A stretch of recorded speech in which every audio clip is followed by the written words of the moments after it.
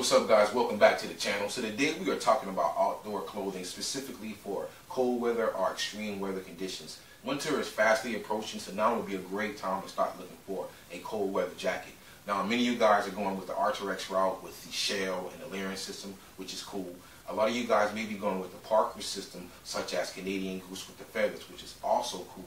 But Vollebak came up with a 4-layering system that's already embedded in the jacket with a wool layer that's evenly distributed all around. Everybody knows the warming properties of wool. You can't go wrong with that. Now the logic and reasoning behind creating this particular jacket was Vollebak put itself back on planet Earth 50,000 BC. This jacket was specifically designed to be able to deal with those harsh factors. This jacket could also be considered a survival jacket due to the fact that the cords are actually military paracords, and we'll get into that.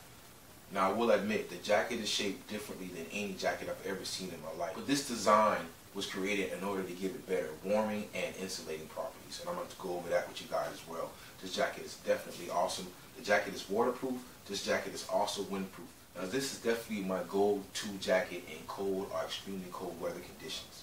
So guys, look, there's a lot of tech involved in creating this jacket, so I'll throw some of that information up for you guys. And then I want to talk about the jacket briefly and then try it on so you guys can see how it fits.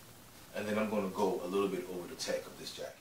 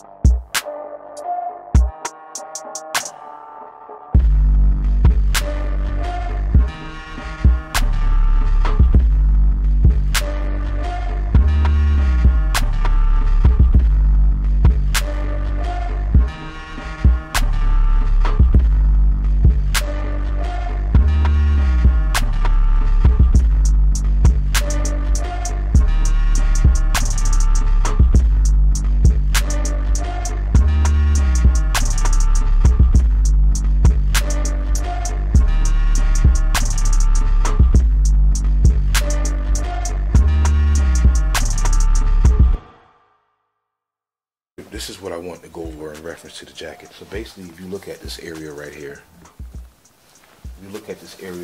this really makes up the jacket. But this makes up the jacket. But the hooded area of the jacket actually goes over. So it's actually like a system within a system. So you basically have the jacket part, and this is where your shoulders would go at, right?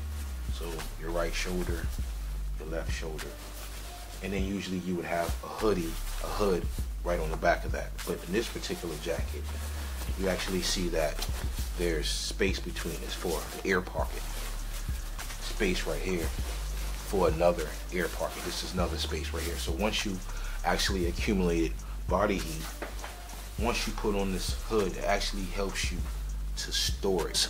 And then once you put on this hood, it actually helps you to store it, and then you can actually close it up. So once you close it up, all that heat that you've accumulated all this time is actually stored in this area right here. You don't have to worry about it getting out. I think that is really awesome when Vollebak came up with that idea. Hopefully we'll get some snow out here. It's rare that we get snow in Charleston. Every now and then we do, but if we do, I'll definitely throw this on for you guys. Take it outside, go play out in the snow for a little bit. This jacket is awesome without a doubt. Now, currently, guys, there's a waiting list to purchase this jacket.